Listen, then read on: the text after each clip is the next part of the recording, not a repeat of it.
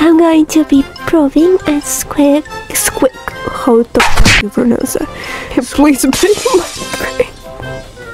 That, you know, the comments here, they sound like AI. Like some random said by ChatGPT. Please break my brain.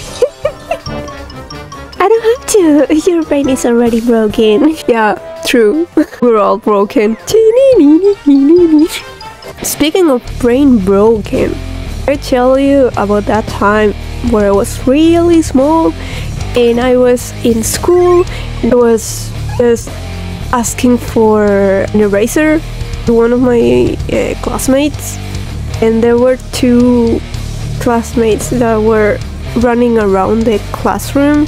They pushed me and I fell and I hit my head with a disc, and the disc was like a metal one, like a silver disc, so I broke my head.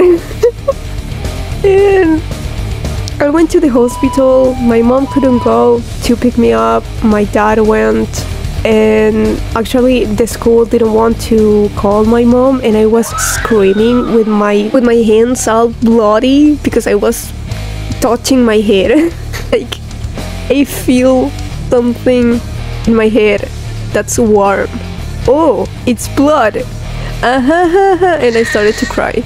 And then I said, please call my mom, I gotta go to the hospital. And they were all just looking at me like, oh my god, I don't know what to do.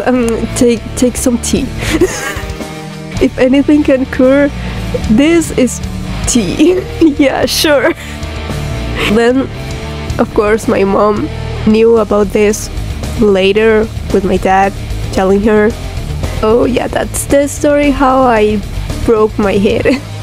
And I was really small, and I remember that my mom pushed me from that school to another one, and she almost sued the school because they didn't want to tell her when it's their duty to inform to the parents about everything that happens with the students. So yeah, we both were so mad at the school.